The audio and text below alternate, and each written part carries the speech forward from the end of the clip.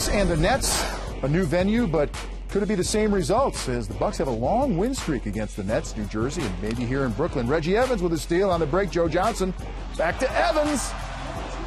Brett, he's really made an impact there with the Nets. Well, I mean, Reggie's just an energy guy. They're surprised that Joe decided to give it back to Reggie and glad that he finished it off right by getting the 2 points. Jennings and a long outlet to Monta Ellis, who lays it up and in. Brooklyn with a 1-point lead. Jennings now going to pull up for three in transition.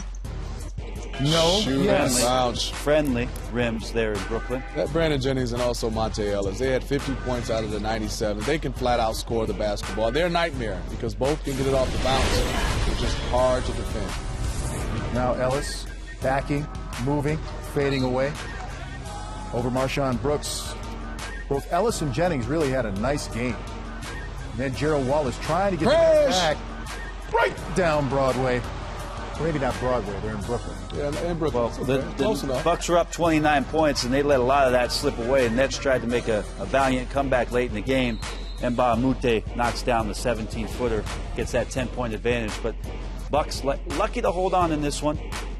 Get the win in Brooklyn. That's got to feel good. Well, it does. And strangely enough, as the Nets lose their last 4, and they've had defensive problems, they've lost their last 12 to Milwaukee, dating back to 2009. That's really strange. But if you look at Jennings and Ellis, they combined for 50 points in this game. When they do that, they're very, very tough to beat.